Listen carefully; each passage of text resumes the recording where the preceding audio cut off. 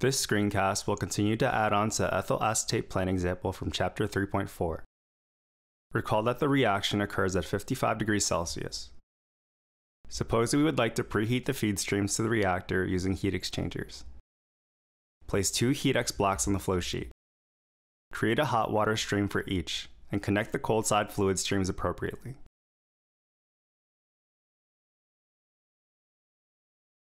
Connect the hot side effluent of both heat exchangers to the reactor. For each hot water inlet stream, specify the temperature at 80 degrees Celsius, pressure at 1 bar, and flow rate at 200 kilograms per minute. For each heat exchanger block, leave the model fidelity as shortcut. Change the specification to cold stream outlet temperature and enter 55 degrees Celsius, with a minimum temperature approach of 5 degrees Celsius. Run the simulation and view the results. The results should be identical to those in chapter 3.5, except for the temperature of the feed streams to the reactor.